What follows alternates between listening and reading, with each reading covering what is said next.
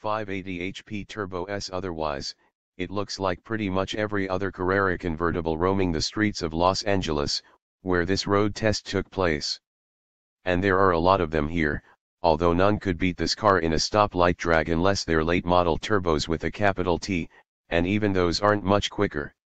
However ubiquitous the 911 may be in LA, if exclusivity is high on your priorities, there are better ways to spend $145K. Our Cabriolet turned at least a few heads, mostly on account of its striking, glittering blue paint job.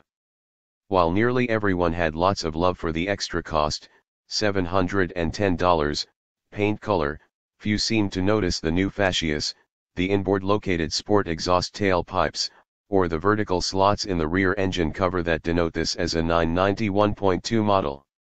One notable exception was the driver of a Guards Red, manual-equipped 991.1 Carrera S Cabriolet and his lovely blonde companion, with whom we chatted during a side-by-side rush hour slog down Sunset Boulevard. Yes, it was such the LA moment.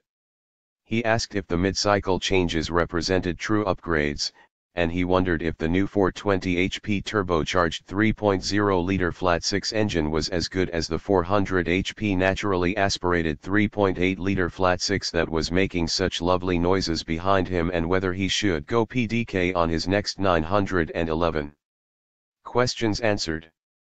Funny that he of all people should ask, since about 4 years ago, we tested a Guards Red 2013 991.1 Carrera S Cabriolet with the 7-speed manual transmission that literally could have been his exact car, sans the blonde. In any case, we could sum up our answers to his questions with, yes, yes, and 1 second.